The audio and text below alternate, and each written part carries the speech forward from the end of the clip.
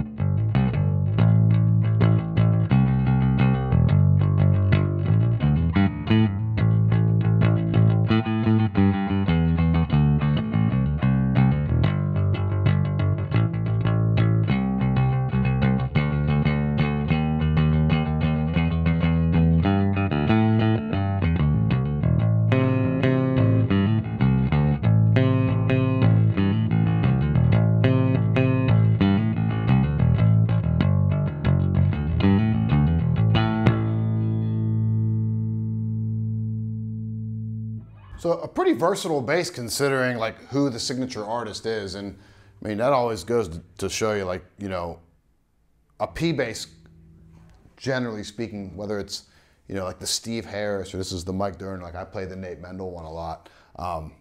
They're really, really versatile instruments. And if you're playing with a pick and hitting heavy, it's gonna excel at that. If you're fingerstyle playing light,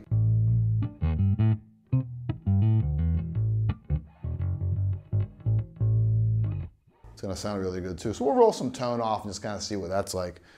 See where we're at here at like 75, which every time I say that, it ends up being too much tone off. For my taste, not for yours.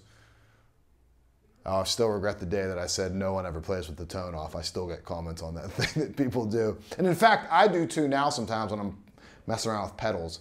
A lot of times when I want to get some cool synth sounds, I'll roll that all the way back.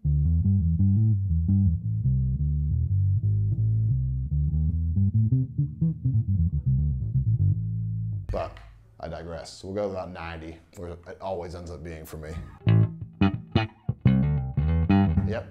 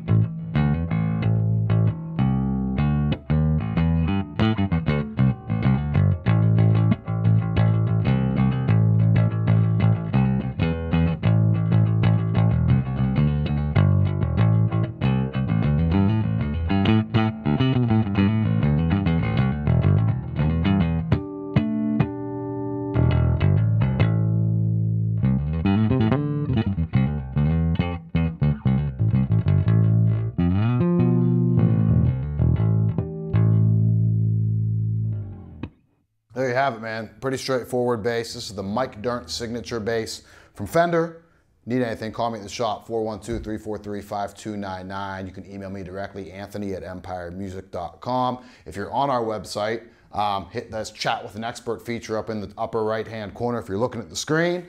And you can get right to myself, Joe, or Todd. Ask us any questions that you need. And I'm always here to help you guys. Thanks a lot.